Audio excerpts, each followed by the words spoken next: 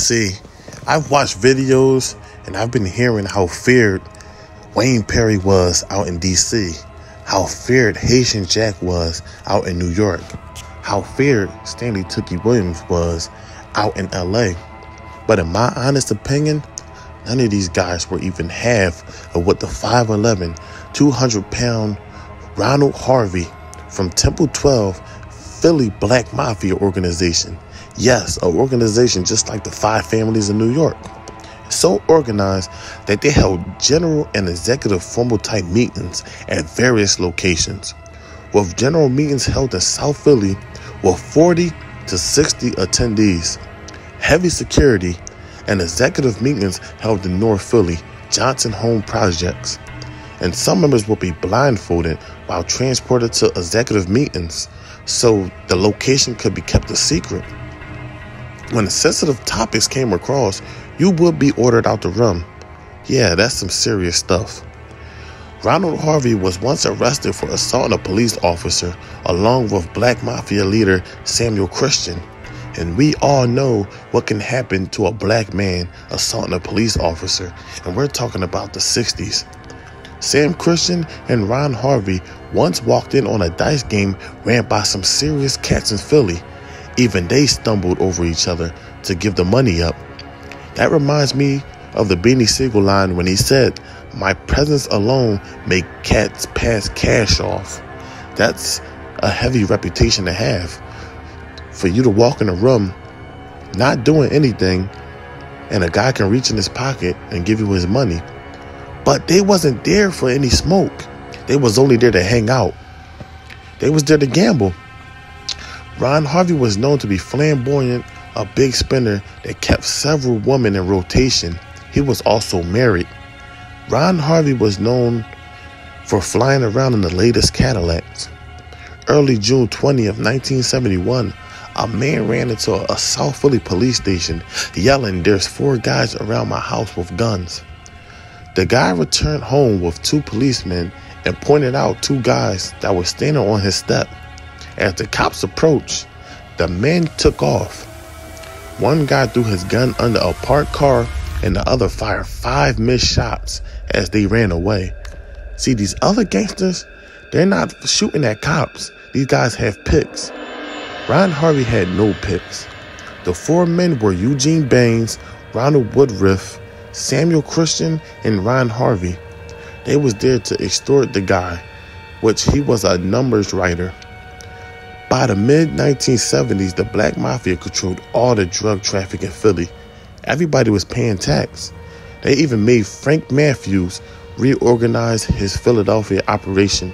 If you don't know who Frank Matthews was, you can look him up. He was a big kingpin out in Harlem. Ron Harvey and the Philly mob was a part of the Nation of Islam, along with Muhammad Ali, yes, the boxer. The Nation, with Ali, tried to recruit Kareem Abdul-Jabbar, the NBA player, which he denied and refused to call Ali by his new name. He stated he would call him Cassius Clay or Cassius X, but he wouldn't call him Muhammad. He wouldn't call him the Prophet.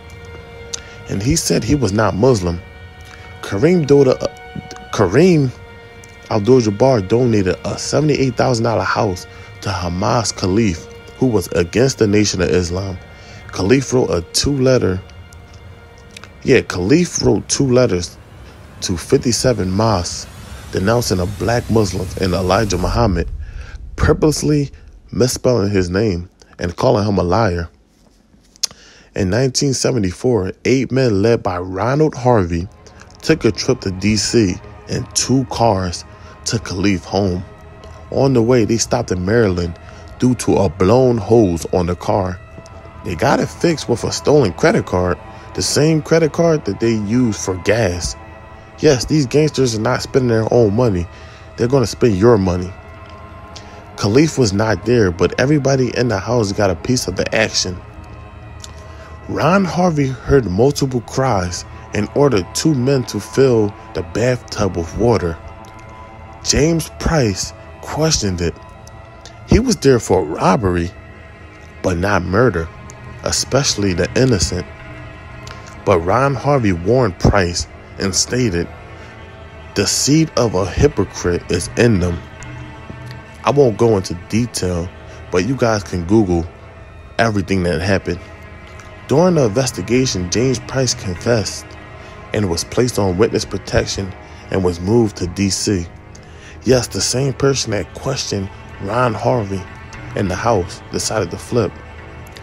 James Price wasn't feeling what Ron Harvey told him to do, but he had to take orders. Ron Harvey had no picks. He didn't care about babies. He didn't care about females. He was there to get the job done. The 7 others were indicted, and before a trial could start, Ron Harvey went on a run. 4 out of 8 men were all sentenced to 140 years in prison. Later, Ron Harvey was caught and sentenced. So that was basically the end of his run, the 60s and 70s. These other gangsters are not shooting at cops. These other gangsters, they have morals, you know, and that's good. I'm not glorifying anything. But if you want to say who's the most feared, you got to pick Ron Harvey at number 1, Philly, you know. So there's not a lot of information out there on Ron Harvey.